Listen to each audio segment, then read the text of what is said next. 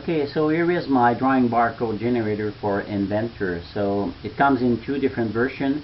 So the free edition gives you the possibility to create one barcode per sheet manually, and the Pro edition gives you the possibility to create one barcode per sheet, but you can use the API to and some iLogic rules can be created to drive the update of these barcodes.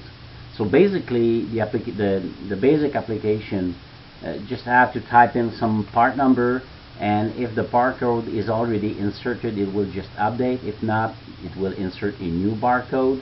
So you get the barcode right there. You get some options that you can use to specify the height of the barcode and the text height and the font file that will be used by the barcode system, which remains code 128, and the font file that you want to use for the text. It's a version 2.1. I made some improvement lately. We got some bugs with the installation and some code that were not able to be generated.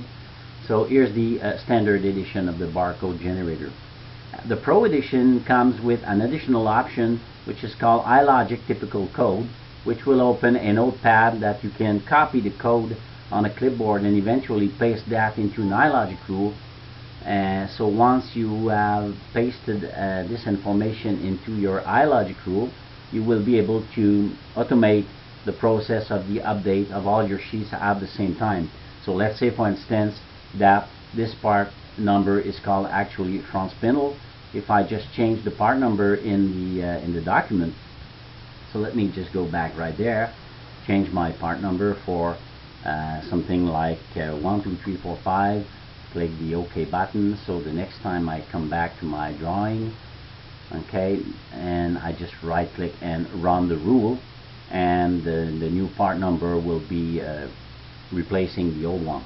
Same thing for all the sheets. So that's it. Thank you very much.